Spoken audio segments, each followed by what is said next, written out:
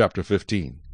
At the end of every 7 years you shall grant a release of debts, and this is the form of the release. Every creditor who has lent anything to his neighbor shall release it. He shall not require it of his neighbor or his brother, because it is called the Lord's release. Of a foreigner you may require it, but you shall give up your claim to what is owed by your brother, except when there may be no poor among you. For the Lord will greatly bless you in the land which the Lord your God is giving you to possess as an inheritance.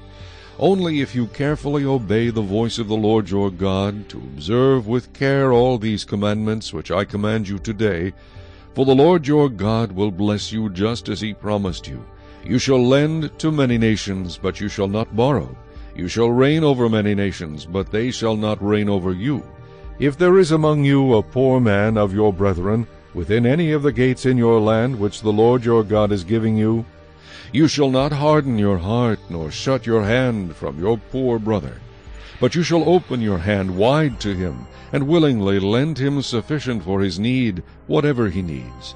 Beware lest there be a wicked thought in your heart, saying, The 7th year, the year of release, is at hand, and your eye be evil against your poor brother, and you give him nothing, and he cry out to the Lord against you, and it become sin among you.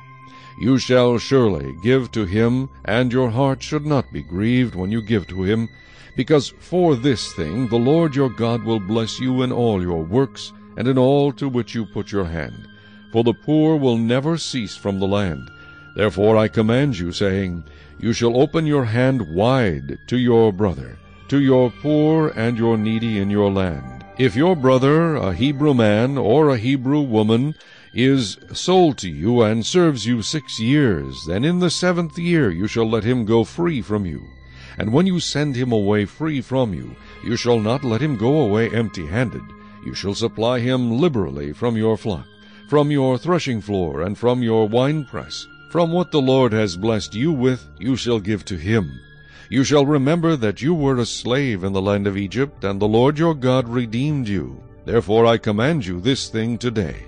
And if it happens that he says to you, I will not go away from you, because he loves you and your house, since he prospers with you, then you shall take an awl, and thrust it through his ear to the door, and he shall be your servant forever. Also to your female servant you shall do likewise. It shall not seem hard to you when you send him away free from you, for he has been worth a double hired servant in serving you 6 years. Then the Lord your God will bless you in all that you do.